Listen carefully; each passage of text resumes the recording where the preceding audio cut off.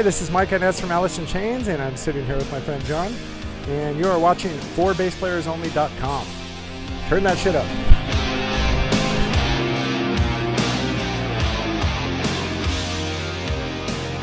Hi everyone, John Liebman here. You're watching 4BassPlayersOnly.com. Coming to you on location today from the secret rehearsal studio in North Hollywood, California, with Mike Inez of Alice in Chains getting ready for the big rehearsal for the big tour. Hey, Mike. Yeah, halfway through the tour. Yeah, we're on our way to Auckland, New Zealand, and start a New Zealand-Australia tour, and then Canada after that. So yeah, you're catching us in a good spot here. Yeah. You probably have to make two trips, one to New Zealand, one to Canada, because they're not really exactly up the road from one another. But I want to talk about you, because you started out, actually, weren't you a woodwind player? Saxophones, clarinets, things like that. Yeah. Tell me about the early days, your musical upbringing. How were you first exposed to music, and what eventually drew you to the bass? Well, I grew up in a big Filipino family of musicians and church folks, and so every other older relative of mine played some sort of instrument. So I basically, came out of the womb into this really nice musical bed for me to grow into. It was funny, like early in my life, I always knew that I would be doing something like this for a living. A lot of people, like even in high school, don't know what they're going to do with their lives. I knew from an early age I would be making a bunch of racket in a room somewhere, with a bunch of good-looking crew guys, by the way. I got to do that. They take care of me on the road. Well, so from Filipino descent, so when I think of that, I think of a place far away in another part of the world. Were they pretty much traditional instruments like you'd find, like pianos, guitars, drums, violins, or were there some kind of exotic, A lot of mandolins, acoustic instruments, and my uncle Matt Inez, he was in his high school band, had like two guys from Earth, Wind and Fire in it. And so I came literally from the hospital to my grandma's house here in San Fernando, about 10 minutes from here. And I remember the story is like the first day I came home, my grandma went out and yelled at my uncle's high school band saying, "Hey, shut up, the new baby's here, you guys have to stop now," And in that band was a couple guys in Earth, Wind, Al McKay from Earth, Wind and Fire, and just a bunch of, so I grew up in this cool, like, even as a little child, my uncle would go to work and say, "Okay, don't go play with anything in the band room." It's like, oh, okay. As soon as his car went around the corner, I'd jump on drum sets and start turning on keyboard amps, and so. Well, what about the bass itself? What drew you to that instrument? Once again, my uncle Matt. I play guitar too, and I had a old Fender Strat that I used to play all the time, and my uncle had a dude that owed him some money. So he got this, it was like a late 50s, early 60s Fender.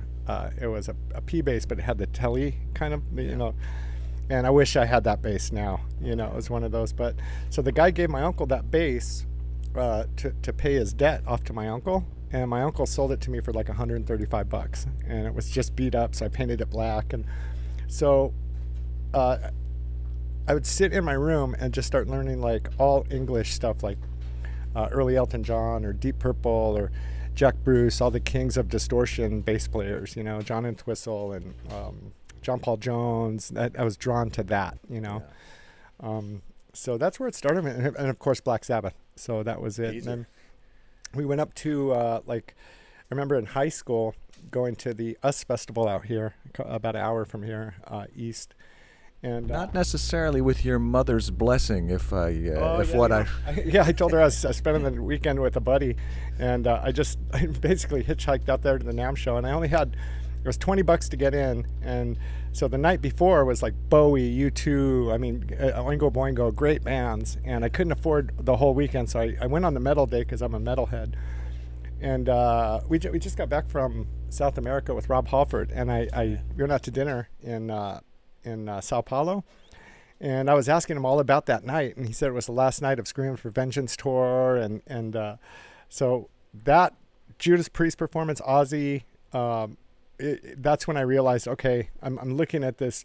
There's probably 500,000 people at the show. It was the biggest rock concert I've ever been to still, And we play some big ones, you know, Rock in Rio and stuff. This was bigger. The Ush Festival is still the biggest show I've ever seen. And yeah, so I was like, I had this epiphany at that show. I was like, I'm on the wrong side of the PA, you know. I got to figure this out. I got to figure out how to get on that side of the PA. And then it's rooms like this.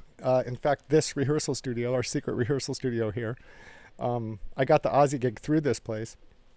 And yeah, so from that show at the US Festival, it was 7 years later, I'm in Ozzy's band and living in Ireland with the guy and, you know, playing. That's how it started for me. I always say I went to, we were talking earlier, the Ozzy finishing school, you know, so there was no better college for me than to be in the Ozzy Osbourne band in this, you know, just big kind of scale and how stuff moves around and gear. And I was raised by a bunch of old English crew guys, you know, old school dudes in that gig. So it was just well, tell us a little more about how that Ozzy gig came about. Well, he was jamming right around the corner at Frank Zappa's place, Joe's Garage. Oh yeah. And then so Bobby, the owner of this place, his brother-in-law went and jammed with Ozzy, and he said, "Hey, go jam with Ozzy." And I just went to go jam with him one time to, you know, say I jammed with Ozzy. And then, yeah, about 3 weeks later, I'm living in Ireland with the guy. I didn't even have a passport. I had to scramble to get a passport and jump on a flight. I'd never been out of the country. I'd never seen snow in my life.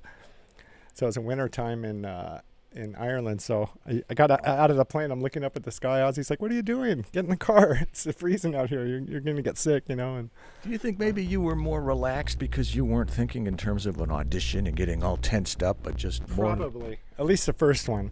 And then they say, "Okay, you're in the top 10. Okay, you're in the top 5." Process of elimination. Lots of jamming and learning songs, and yeah, then you're off and running. How long were you? You were with them quite a while, weren't you? Yeah, I think 90 to 98. You know, we're still great friends, you know. And Zach's still playing with them. Yeah. So, and Zach's my neighbor. So we just played with Ozzy in Copenhagen. Is that where it was, Brian? Copenhagen, we played with Ozzy? Yeah. Yeah, he came through Detroit last year. I interviewed Blasco. Oh, nice. Yeah, and Zach was there. And then I saw Zach again with the Generation Axe tour. Oh, right. He's doing Hendrix now. Right. Yeah. In fact, we were supposed to play in Australia with Ozzy, and I think he has pneumonia, so he can't go. So I think I saw something about it. Tell me something about Ozzy that we might not know.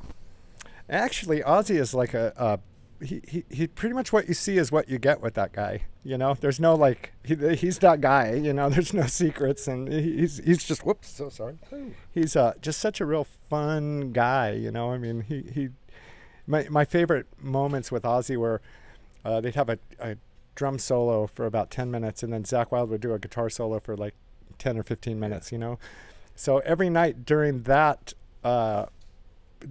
time period, me and Ozzy would be in his quick change, like pissing in buckets together and just cracking jokes and eating potato chips or whatever, you know. So at the same time, those are my best memories of Ozzy, though. It's just me and him in these big arenas and stuff, just sitting in a quick change. Just, you know, he'd ask me about my grandmother and my mom. How's your grandma? Oh, you know, great, thank you. You know, it's just really a nice guy. That's cool.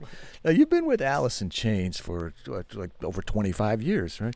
93. Okay. Yeah, January 93. So one thing, when I think of you, it's almost like Robert Trujillo was with Metallica much longer than Cliff Burton, or even Jason Scheff was in Chicago much longer than Peter Cetera. Well, you know, Jason, he's great. Yeah, I interviewed him a while back. Yeah, we go golfing. Oh, yeah, he's one of my golf buddies. Cool. and Daryl Jones will probably be in the Stones longer than Bill Wyman was. Right. Do you feel any of that with this band? Or do you feel at the beginning, was there a sense of that you were trying to play like Mike Starr or not play like Mike Starr, or did any of that there wasn't really a whole lot of time to think about that stuff. I did a 16-month Aussie tour, and then we took 2 weeks off to mix the Live and Loud record, it's called. And so during that time we were mixing, and Sean Kinney called me up and said, "Hey, can you fill in for Mike?" And I was supposed to go down to do Rock in Rio with Nirvana, Red Hot Chili Peppers. And then he said Mike wanted to do that last show and to meet him in London. So from getting off the Aussie tour, mixing a live album, getting a phone call, jumping a flight to London. We did 3 rehearsals, and if you count the Jules Holland TV show, it was 27 gigs in 32 days in 16 countries. That was the stat, right? So there was no time to talk about that, think about stuff. I was just like learning songs quick, and we were all in a bus together, and trial by fire, band and crew in one bus, and we just went for it, And I kind of wasn't used to that. We're used to being, spoiled on the Aussie band, private jets, and the band has their own bus and stuff. So that was as close as I got to a van tour. Was that first Alice in Chains tour? Things went quickly once Dirt went so big, right? Yes. And then that year we did Jar of Flies record, right? And then straight into Lollapalooza, which was like Tool, Alice in Chains, Rage Against the Machine, Primus, Fishbone. Just talk about great bass players. That was. Really a good tour for all of us cool bass players to kind of hang out and hang out with Norwood Fisher. Oh yeah, he Fishbone was the best band on that bill. I interviewed him just like I'm interviewing now. He sat and ate the whole time I'm interviewing. Sounds like Wood. Yeah, I just ran into him at NAMM. He was there at the Warwick booth. Oh, I didn't see him this year. But so it went into that, and then we're off and running. So there really isn't a whole lot of time to reflect. We're not those kind of guys either. We're looking forward. Like today, I'm sitting with you, and we're going to New Zealand in, 72 hours or something like this. Or we're out of here. So we're looking forward. We did I think 25 countries last year, and we have 19 more to go. And then we're done. Yeah, we do New Zealand, Australia, Canada, and the States. Then we start in Finland, Moscow, St. Petersburg, go down Eastern Europe, and in Athens, take a break, come back and do amphitheaters all summer, and then we're end the tour for this album cycle. So yeah, by then we'll be tired. So yeah, I'm tired just listening. I'm fucking tired already. I think you mentioned Warwick at one point. You've been playing Warwick basses for darn near forever, for an awfully long time. You play what, Streamer, Star bass? Talk to me about your Warwick basses and these cool like Streamers, and they just fit my hand for some reason. I remember I was going through on an Aussie tour, theater tour. We were building up for the big No More Tears arena tour in the States, but we did one round of the world called the Theater of Madness tour. And I used to play these old Fenders, and then I was going through Germany, I think it was Frankfurt, and there was a knock on the back door, and this guy named Woody Wallen, I don't know if you know Woody, he used to work for Hans Peter way back in the day. And there was a knock at the door, and he comes in, and he hands me this bass right here.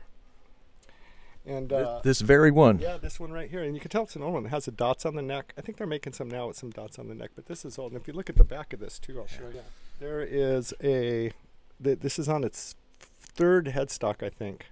Really? And this one, and then, it even says Inez Aussie Wood up there. And then I have another one that's my main one, that's the Moonburst bass that's been on pretty much every tour I've ever done. 30 years on these basses just last, And that one's on its fourth headstock. So just being beat up and stuff, it's just like they lasted trial by fire kind of thing, like we were talking. But this one, was my first one. Aussie, liked the sound of it. It was real bassy, and they used to use these old EMGs in here. And I think they switch up their pickups now. But you're still an EMG artist, aren't you? Or you use EMG pickups? I kind of like if you just look at this vault here, I got some great Fishman. I got some great MEC pickups on the star basses here. I got Rex Brown from Pantera. He gave me his new set of Seymour Duncan ones, and so my trusty tech Scott just threw them in this white bass for rehearsals here. These are all the B basses, by the way. These aren't the A ones. The A ones are already in Auckland, I think, waiting for us. Okay. So we just kind of mix and match, And tell me about amps and strings and effects and things like that. Amps are just Ampegs. I love Ampegs. I have a really good collection of bass amps, but like for instance on our new record, Rainier Fog, I used a 69 Ampeg head I bought off the Van Halen guys. And so I use that, just an old Blue Line 69, a new cabinet, and then my one Moonburst Warwick. That's the only, and a little bit of a Sans amp. I just really feel like the less you use on bass, the better. Tell me about that Sans amp. Tech 21 has got some incredible stuff. I only like the pedal ones. I don't like the rack ones, and we're fussy. It sounds so good just the way it is. We try not to mess with it, you know. But you use the Sans amp a lot, right? You use it all the time. Yeah, just the pedal one. I think we got one here somewhere. But just a little pedal guy.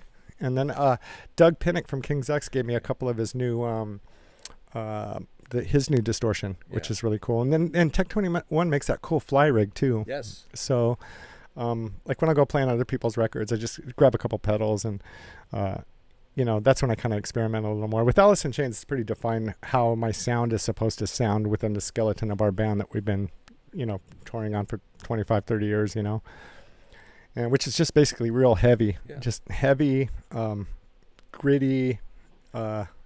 With a pick almost exclusively, right? Except for when you can get away with playing with your fingers sometimes, if that's an accurate way of putting it. I can play with my fingers. I've done whole tours. We opened up for Velvet Revolver when those guys were touring. We did an amphitheater tour one summer, and just to prove to myself, it was a stupid ego thing too. I was like, okay, I'm gonna play with my fingers this whole tour. So I did that, you know. And then it just wasn't my sound. I really need that cut, and I'm slamming bass chords and stuff. But I did it, so I got to check it off. But on the other hand, it's like I felt like, oh, I should have just done my thing and not worried about it. What is that? You know what I mean? It was stupid for me to go, okay, I'm going to do that. But I'll play with my fingers sometimes if we need some sort of like more of a muffled thing, like with Heart. I would use a lot of, like you can't play Dreamboat Annie with Ampeg on 10 and a distortion pedal going and slamming it with chords with a pick. You know, Dreamboat Annie's very delicate. Or Barracuda, on the other hand. Yeah, there you go. Yeah, and same thing, same basses. You know. I interviewed Steve Fossen a while back. Oh, he's great. Yeah, I had to learn all his lines. I didn't realize how just fucking great he was. You know, he's a next level bass player. I like bass players that are bass players, you know. Tell me a little more about technique, and if there are up-and-comers or people that want to play rock or play any kind of music on the bass, do you have any observations as far as what they may be doing right or what they may be doing wrong? What do they need to think about that maybe they are or maybe they aren't? Just kind of like find your own voice. Like with me, I was copying, you know, Roger Glover and Dee Murray from Elton John's my favorite bass player, right? And Geezer Butler, having to learn Bob Daisley lines for the early Ozzy stuff, or you know, just kind of like out of all the styles when you're jamming, like you'll pick your style out of it, find your voice. You know, a lot of guys just kind of go through and they don't really find their voice. They don't know what amp is their voice. They don't know. A lot of guys don't even know why they're playing music. I think they're into it for the wrong reason, you know.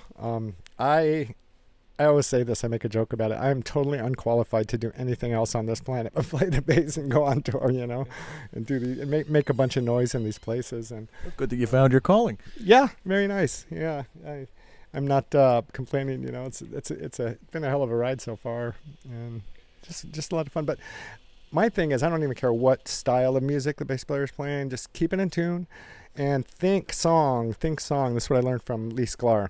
You know, it's not... Serve the song, Lee always says. Serve the song. Yeah, it's so important. And, you know, a lot of guys go in there and they overplay, and then a producer strips them back, and then they don't realize why until the vocals, harmonies start coming in, and the vocals and the guitars on top. And okay, there needs to be room for this other stuff to happen, you know. With Lee, it's almost like a badge of honor, all the thousands of records he's played on. And how many solos have you taken, Lee? 0. Yeah, except I heard your smiling face with James Taylor when he goes, boom, boom, boom. It was like the closest thing to a solo, I think. We got, and here's Lee. He's awesome. I want to be Lee when I grow up, to be honest, you know. But we got nominated for a Grammy this year. That's right. Oh, I'm sorry. Congratulations. Yeah. And we didn't win, but we went. You were nominated though. And we went to the. They had the thing at the Nokia Theater, which is a big amphitheater right next to the Staples Center. Then they had the real one at the Staples Center, and then at the convention center they had the big after party for everybody. So I walk into the Grammys and I sit down in my seat and I look up, and in that house band, Lee Sklar's up there with like Tim Palmer playing. Like they hired all the LA session hot guns, you know, and it was just awesome. I walked in, waved to Lee, you know, and he's up there playing bass and, you know, just doing his thing. He's great. I've interviewed him at least 3 times. He's a great guy. Yeah, he inspired me to read more too. When I talked to Lee, you know, he says that he has to read because and same with Kenny Aronoff, like they have to read because they don't have a whole lot of memory, and they do so many jobs that they have to just like read fast, and he's such a master at that. So he inspired me to read. There's this book that is my go-to for reading. It's called The Evolving Basis by Rufus Reed. Yeah, Rufus Reed is just but I mean, they just start you with whole notes on open strings, right? It's so that's one thing for up-and-coming bass players. Learn to read. Like a lot of guys don't do that. For 20 years of my career, I would transpose it into treble clef because I was a saxophone player in high school and college at Pasadena City College, right? And so I would transpose everything. And then up a sixth or up a ninth or what? Yeah, and then and mainly it was just notes, you know, and or I didn't sketch out every, like Kenny Aronoff's charts or every hi-hat stroke, I mean, he's it's a work of art. It's hieroglyphics when, you know, it's amazing. But you had to consider the key also because of the wood with the saxophone. If it would you play alto, tenor? Would you play? Oh, I played tenor and then alto. Yeah. Okay. So you had to go up a ninth and up a sixth. But once I figured it out, it was easy to transpose it. But then I started thinking I really got to just get tight on reading bass clef, you know. So Rufus Reed book for the Evolving Basis, black cover. With the drawing of the guy playing the stand-up on the front. And he has another one called Evolving Upward with thumb position. My thumb still hurts when I think about those exercises. I've interviewed Rufus a few times. He's incredible. He's a great guy. Yeah, but where the reading, that's where you find a lot of cool stuff that you wouldn't. You play upright also? I don't. It's a whole. I'm too small. I'm a little Filipino guy. Oh, you're not. It's a lot of like scooping. You know, a lot of elbow action, more scooping, and it's just not my forte. I had this talk about at the NAMM show with Stuart Ham when before I was ever in Aussie, I took a couple lessons from Stuart when he lived out here in Panorama City, right around the corner here, and I quickly learned that in 2 lessons that I didn't want to be a funk bass player. I didn't have that capacity, and I didn't have my passion there to really go down that trail or rabbit hole and really get that going. And like guys like Billy Sheehan will say the same thing, you know, like there's so many guys out there that do killer slide, like Stewart is a master, but Victor Wooten, you know, there's so many guys that do that so well that I knew that wasn't my voice, you know. I'm a rock and roll guy, you know. I'm gonna plug into that old amp, that 25-year-old Ampeg right there and make a bunch of racket. That's kind of my thing. What about, you mentioned this tour is going to be going on for quite a while, but after that, how far can you see into the future? What else you would like to do? Or is there a project or something that you've always wanted to do that you just haven't gotten to yet? I'm not sure. I got a magic phone. It's weird. Like, so I have time off with Alice in Chains, and Zach Wilde will call me, and I'll go out and do an Ozfest with Black Label Society. And then I get home, and I was like, oh, I wonder what I'm going to do. And then Anna and Nancy Wilson call, and then I'm in Heart for 5 years. And then Jerry and Sean call, but hey, let's get the band back together, and we start that. And then when I'm home, usually I'll get calls for do sessions. I just did a record with a guy named Mark Morton from Lamb of God. So I think it's out, or it's coming out March 1st, I think. But, you know, so I got to jam with drummers like Steve Gorman from Black Crowes. Mark Ford was on it, and Ray Luzier, Roy Mayorga, Miles Kennedy. He just got all his buddies to come down, and we hung out at the studio called Hybrid in Newport Beach, I think it is, somewhere down south, Orange County. And so we just all went down there and did Mark's record, and, you know, so... Yeah, I just like jamming. So you're gonna take it as it comes. Yeah, every time we've made a plan with Alice in Chains about the future, it never happens. So we've learned to not make a plan and just kind of surf it a little bit. We live more in the kind of in the moment now, you know. Well, it's working for you. Yeah, so far so good. What would you be? What would you I be? haven't lost any fingers and toes yet. What would you be if you weren't a bass player? If you can imagine something outside of music. You made a very strong statement a few minutes ago about being qualified to do only that. But I'd figure something out. But the thing is, like, I've been with my wife for 19 years, so. When I get home, if I'm home for too long, the house gets too messy, and she's like, hey, go find a tour, get out of here for a couple months, you know. So she's real supportive like that. But God, I don't know what I do. Yeah, I don't really want to do nothing else. Yeah, it's a great life. People stop by and give us basses and amps, and I mean, yeah. All right. Free potato chips. Free potato chips. That, now you just nailed it. Chain gig. That's the life of a rock star. People get into it for chicks and for all that, and you get into it for the perks, the free potato chips. Yeah. Right. Well, on location at the top secret rehearsal studio for Alice in Chains. Good luck with the tour and everything else. Thank you so much, John. Thank you. Thanks for having me on your fine website. With Mike Inez of Alice in Chains, I'm John Liebman. You're watching for BassPlayersOnly.com.